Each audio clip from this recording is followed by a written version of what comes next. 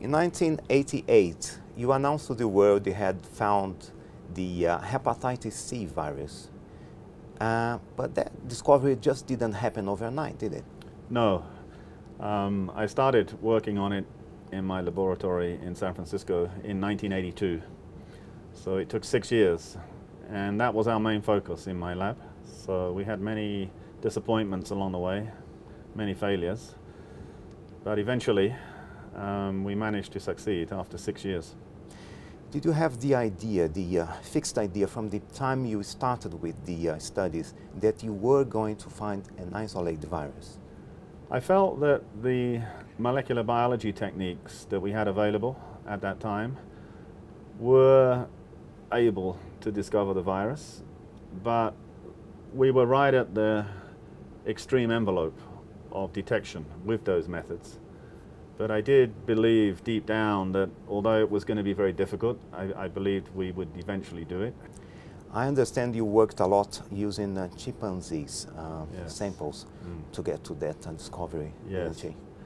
So I had a collaborator at the Centers for Disease Control, Dr. Bradley, who was a chimpanzee expert and had spent many years passaging the virus in chimpanzees. So he was able to give us many samples, fresh samples from the chimp, which proved to be very important. And I had two collaborators where I worked in San Francisco, Dr. Chu and Dr. Kuo, who were very important also in our discovery. So it was really a team effort for very many years that resulted in the identification of the virus. Why is the virus so difficult to cure, Dr. Houghton? It's a RNA virus which is highly mutable and highly heterogeneous. So it's not one virus, it's a huge collection of different RNA viruses. So that's immediately a problem. The virus is flexible. You can hit it in one place and it will expand in another area, almost like a balloon. And secondly, until recently, we don't have specific inhibitors of the virus. It was only 6 months ago that we came up with our first drug to specifically attack hepatitis C, which was the protease inhibitor. Prior to that, we had general antivirals, interferon, ribavirin, which don't target the virus specifically. They're generally antiviral against many different viruses. So now, thankfully, we've started the era of specific drugs targeting the virus, and I believe in a few years' time, we will be able to cure virtually every patient once we have these new drugs licensed.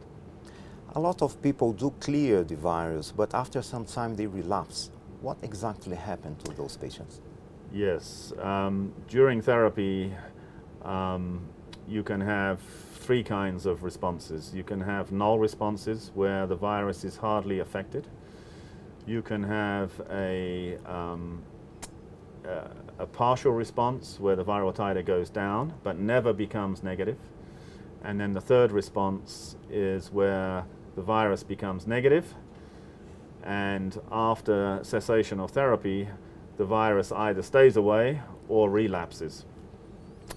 In the relapses case, we don't really understand why that happens. We don't understand the molecular mechanism. We suspect it's because there are reservoirs of the virus, other than the liver, where the virus can hide, and after cessation of therapy, it can come out of that reservoir and then reinfect the liver.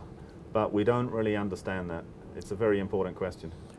Was the HCV a really new virus, or had it been among us for a long time already? From the phylogenetic analyses, where we can look at the sequence over many decades, we can then make predictions about when it originated. The predictions are rough, can't be very accurate, but I think we can be sure that this virus has been in the human community for many hundreds of years. The HCV? Yes.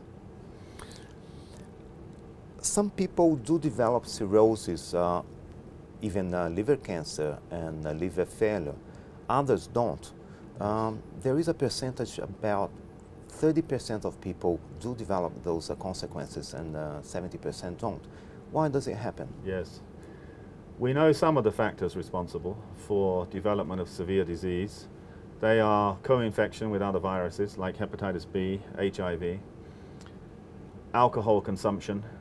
If you are infected with hepatitis C and you drink a lot of alcohol, the disease is much worse. Obesity is a cofactor. If you're severely overweight and you have hep C, that produces more severe disease. So we know a lot about the cofactors for disease, but we don't know all of them.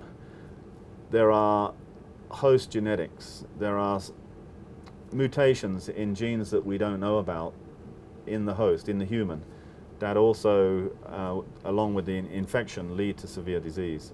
So we don't understand fully all the factors associated with disease. When you discovered the hepatitis C virus, what was your personal perspective regarding the way the world would fight the disease? Yes, yes. I thought that we would quickly produce blood tests to prevent transfusion-associated hepatitis C, and that is what happened. Within 2 to 3 years of our discovery, we were able to produce blood tests to protect the blood supply. I thought we would develop drugs faster than the time it eventually took. So it has been a slower than expected time for new drugs to develop. Also, I thought the vaccine would be easier.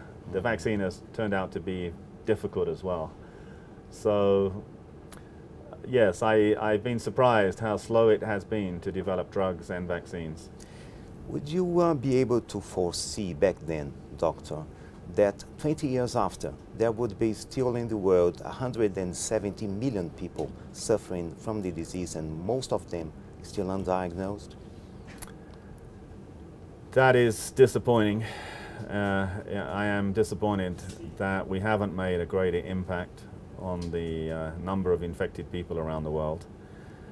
I think there are some reasons. So in order to develop new drugs, you have to identify important proteins essential for the viral life cycle. One of them has been the protease of the virus. Now the protease turns out to have a very ill-defined structure.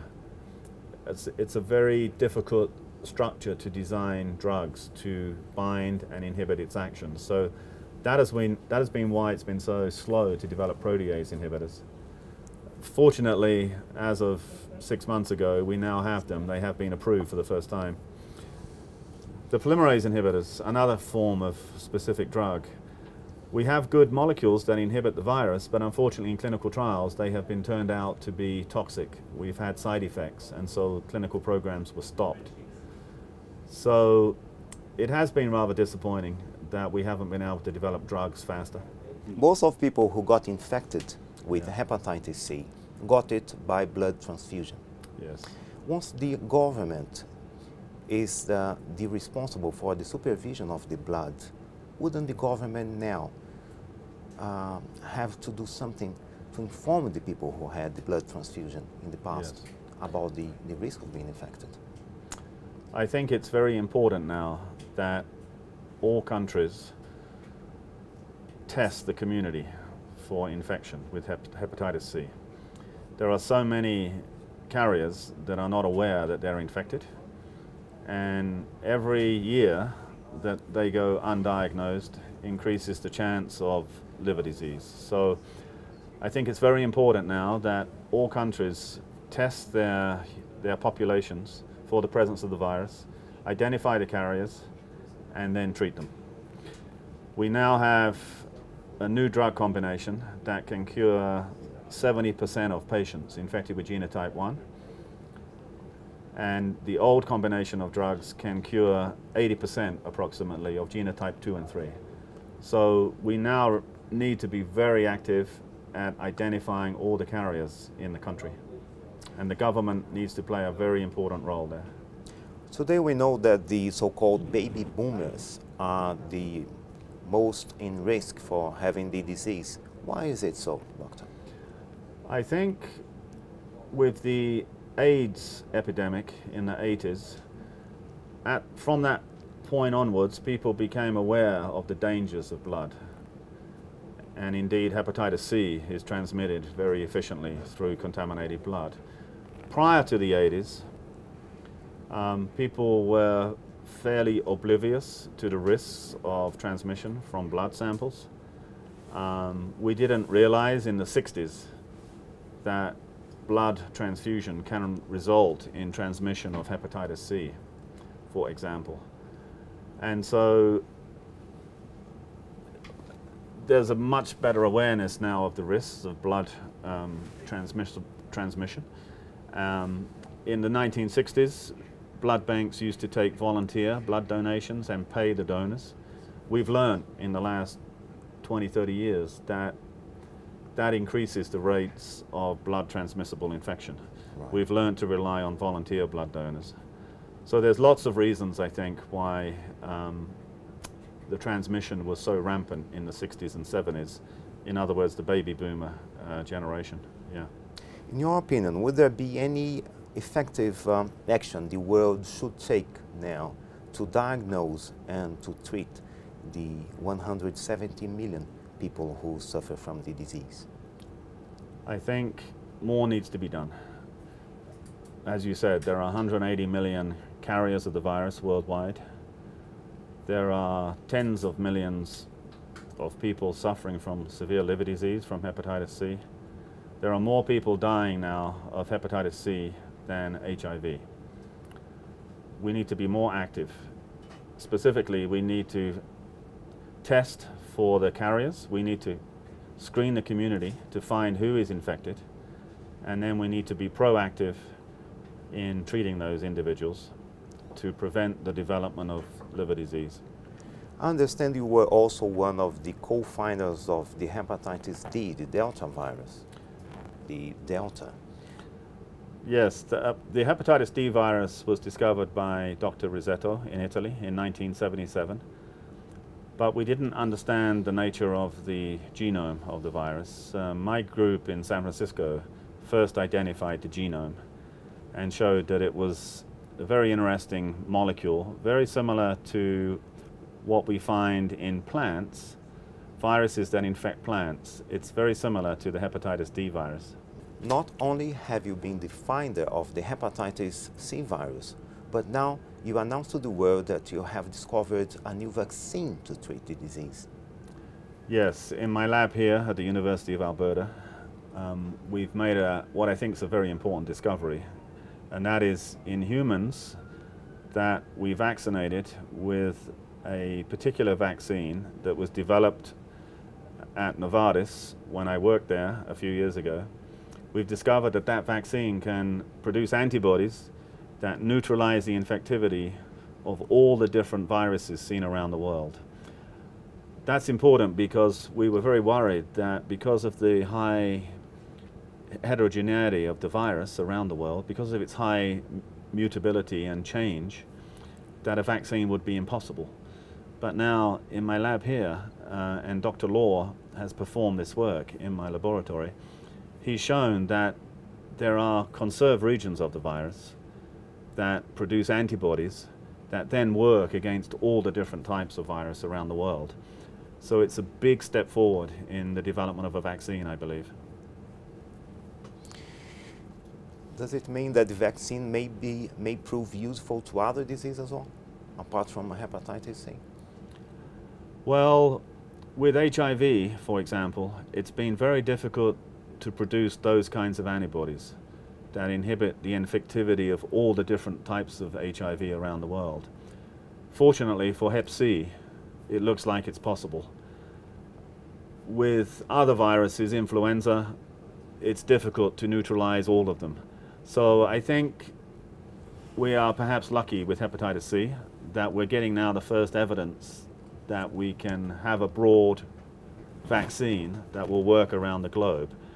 We still have to prove that in efficacy testing, but I think our lab data is very encouraging that we can make a global vaccine against hepatitis C. Right. And how long do you think this is going to be until the vaccine gets approved and gets used to treat people? Yes. So far, only phase 1 clinical trials have been performed. Now we have added encouragement to perform phase 2 and phase 3, and that normally takes around 7 to 8 years. So I'm hopeful by 2020 we will have a vaccine available. Amen. Dr. Houghton, on behalf of all of those lives you helped save, including mine, we'd like to say thank you. Thank you very much. Thank you so much. Thank you.